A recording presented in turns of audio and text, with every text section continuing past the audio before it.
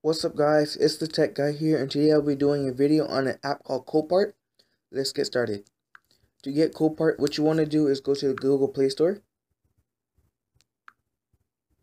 type in Copart. It shows up right here.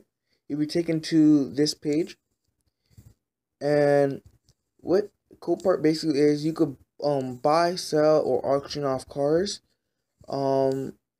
and basically fix them up, or you could do whatever you want with the cars when you do get the cars.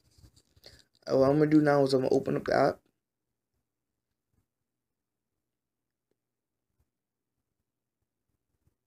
Now, once you're in the app, what you basically want to do is sign in. I have an account with Copart, but for some reason they won't allow me in anymore. I don't know why. But in Copart, you have a whole lot of options right here, as you can see.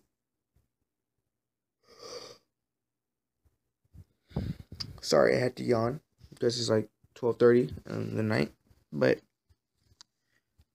basically, if you have any problems with the app, or if you have any problems at all, you could click the contact us button, and you could call them, you could learn about them, or you could get some tutorials if you don't know what you're doing.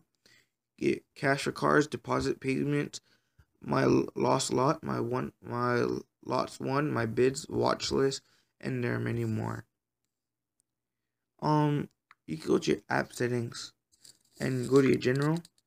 And you can set your default zip code, which for me, let me set that one. Okay. Now that I've set that. Let's go back. You could set notifications, which you must sign in first. You could auction. There are auctions that you can go to. You can auction off cars.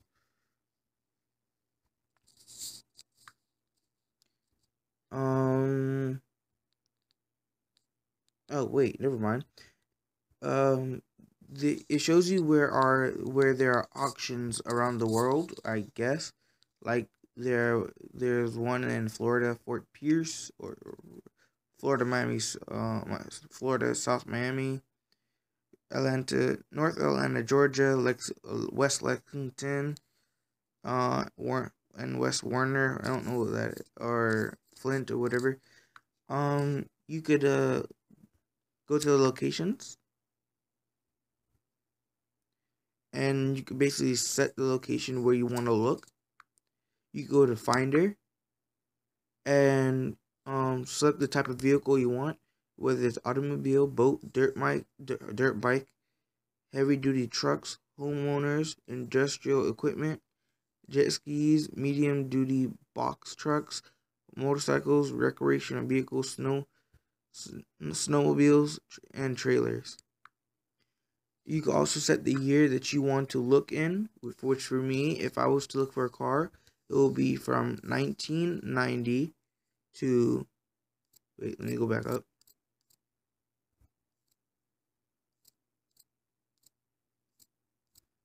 It will be from 1990 to 2000. And then I would look for a Nissan or Nissan 240SX or 200SX. And you basically could find the car that you want.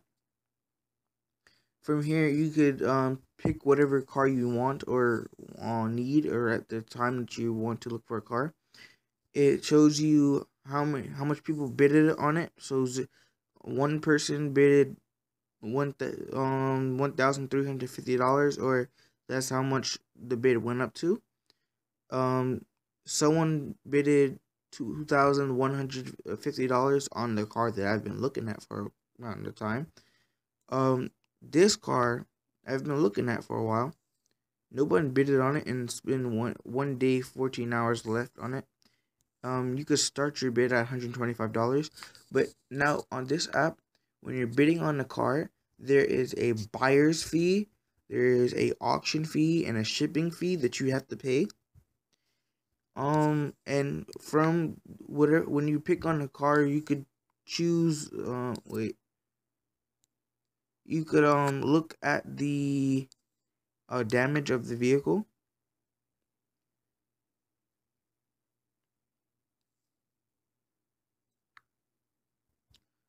So it shows you the VIN, the ownership document type, the odometer, the highlights, grid row, primary damage, secondary damage, body type, color, engine, drive, cylinder, fuel, and it shows you if you have keys or any special notes.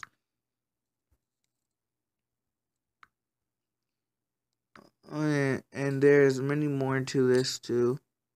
This car is damaged. Ew.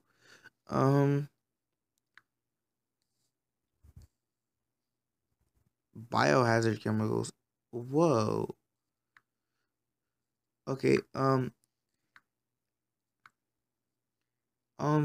in this app, you could also click on my bids, which are the bids that you have put on cars. Obviously I have to sign in, but unfortunately they won't allow me back into my account. You could go into your wish list, which I can't do that one either. You could go into the one section, which shows you what lot or what car you won. You go into the lost section, which shows you what cars you have lost in the bid, quick picks or save searches. And on the bottom, you could click on this with last search automobile 1990 to 2000. It will take you back to the same page that you were looking at. That's it today, guys. Please like and subscribe. I'm out. Peace.